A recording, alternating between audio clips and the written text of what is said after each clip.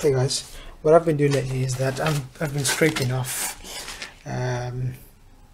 leftover backing paper of that chipped wallpaper that I had here. Obviously you can see all this is mixed with glue and paper. Now some of it is really tacky, so it's sticky as well. Now over there, can you see I had the same stuff all over there, all over it. Now I managed to get rid of it. It took me hours. It's a painstaking job. Now I'm going to get rid of all that, and I'll show you the after effect as well. It's not nice, it's extremely time consuming, but if you're going to plaster over all this, then you really need to do that. You got to prep it properly, and if you don't do it, then well, you know, expect rubbish plaster again. It could all come off. I've been using this time I've been using vinegar and water solution. I forgot to get hot water.